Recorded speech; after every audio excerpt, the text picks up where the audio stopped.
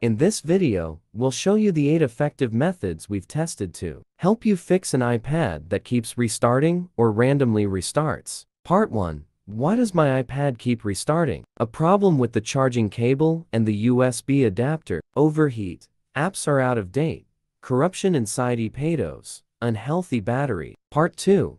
How to fix iPad keeps restarting in 8 best ways. Method 1. Hard reset your iPad. Hard rebooting the iPad is the easiest way to stop the iPad from constant rebooting. It works in many cases and can fix some common software glitches. Method 2. Check for battery health. Method 3. Clean up app caches and temporary files. Method 4. Update iOS. After Apple releases a new iOS version, your iPad might restart for no apparent reason. This is because older versions usually have a lot of bugs and issues. Method 5. Delete or update apps. Like we mentioned in Part 1, outdated or faulty apps can also cause iPad keeps restarting over and over. Method 6. Reset all settings. When you make a lot of changes to the iPad, it can cause the iPad to keep restarting. At this time, resetting all settings is effective. Method 7. Try iOS system recovery, no data loss.